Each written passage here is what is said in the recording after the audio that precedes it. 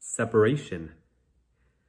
I'm hoping the dim lighting here a little after midnight will help lend some creepy vibes to this review. Of course, the movie wasn't that creepy. I didn't even particularly expect it to be, given it had an 8% approval rating on the tomato meter. As far as why I watched it, well, reason one is that I was close to my favorite movie theater, and which is an AMC, and I wanted to use my AMC A-list to watch something for free. The reason two is that I've lately made it a goal to watch, as of this past weekend, made a goal to start watching every single horror movie in theaters. The reason being, I'm such a huge horror fanatic, and I have the Shudder membership that I'm not even using, so from now on, every time there's a new horror movie in the theaters, I watch it. And then, as far as older accompanying title, find something appropriate on Shudder to pair it with.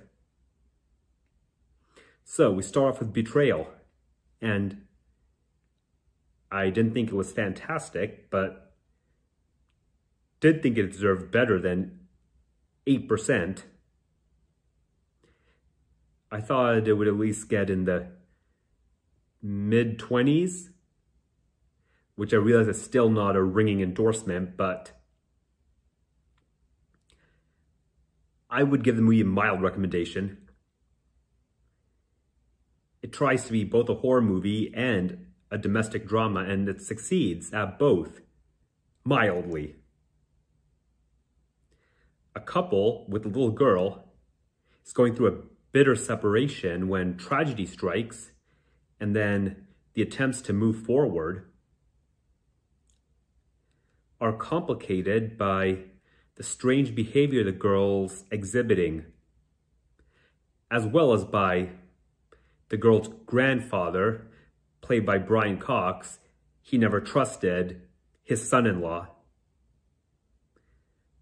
Thought it was a well-lit, well-acted movie. Brian Cox can only ever help a film.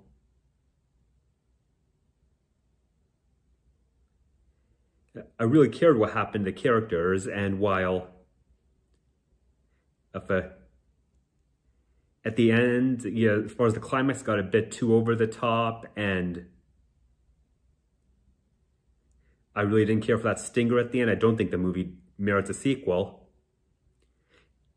I think it's worth watching for free, like I got to, because I'm an AMC A-list member. Or others can if, say, come to Shudder eventually and they're subscribers, which all you fellow horror fanatics should be. For further thoughts, you can go to my written blog, autisticartcritic.com. Also, don't forget to follow us on Facebook and hit the subscribe button below. Thank you.